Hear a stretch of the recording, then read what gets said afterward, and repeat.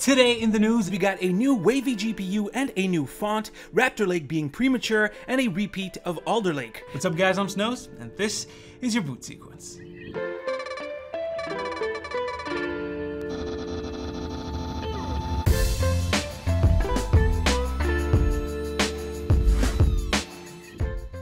Let's get started with Nvidia. Now, this one is a bit of a nothing burger when it comes to news. Yep, that's a word apparently. Anyways, the box art and pictures of a next generation Zotac card just popped up, and it's the RTX 4090.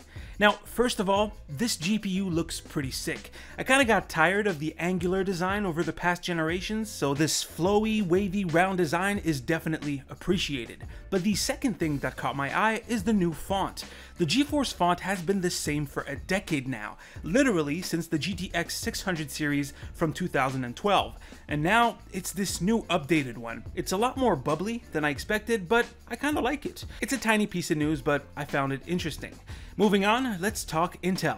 The company is currently holding their tech tour of 2022 in Israel, and they shared some pretty interesting info on the next gen of CPUs. First, Raptor Lake is literally a baby compared to other architectures.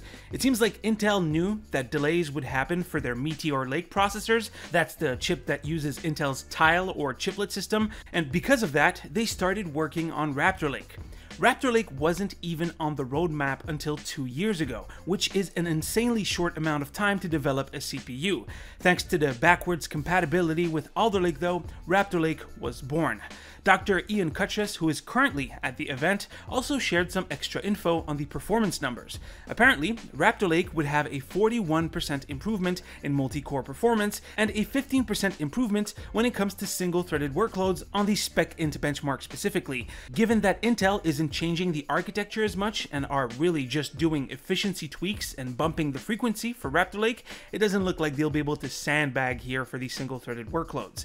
Speaking of frequency though, Raptor Lake would apparently be the first processor to cross the 6 GHz barrier stock. That's huge, going above AMD's 5.7 GHz on their highest end model, the 7950X. Now, this could be limited to a future KS model that could arrive after AMD's 3D chips are announced, but I'm just speculating here. And of course, the frequency scaling across cores is going to be different. Hopefully, Intel improves their frequency scaling because on their current platform, hitting the max turbo clock speed is only possible when stressing about 2 cores. According to a leak by Red Gaming Tech, on 2 cores, the 7950X can sustain 5.6 GHz plus, and the fall off after that is not that dramatic. So yeah, what are your thoughts on this? Let me know down below. Also, in Intel news, it looks like the 13th generation won't have all new CPUs. Like, all the improvements that make Raptor Lake won't actually be in all of the Raptor Lake processors. Alright, let me explain. A leaked slide that came out yesterday shows Intel specifying this: increased L3 Intel Smart Cache on Core i5 desktop processors and above, and increased L2 cache on i5K processors and above. This points to any CPUs under the 13600K, so the 13600 and under, will essentially stay Alder Lake processors. We can tell because one of the main differences between Alder and Raptor is the cache structure. They might have more cores though, so that's cool. Like the 13600 might be the equivalent of last gen's 12600K with 10 cores, so 6P and 4E. Now, thankfully, Alder Lake is late in its life, which means that the silicon quality should be higher about now. So even though they are reused, the clock speeds on the lower end models should go through the roof. It's just a shame that it might not get the power savings that Raptor Lake has. So what are your thoughts on this? Let me know down below. Then, it's been a while, so let's do our free game check. First of all, Ubisoft Plus.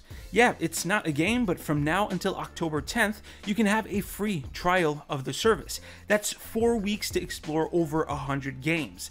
Personally, I'm definitely gonna try it out because there's a couple of games I missed out on, like the latest Far Cry, Assassin's Creed, and Watch Dogs. If you guys have any recommendations from the service, let me know. I'd love to try out some of your best rated games.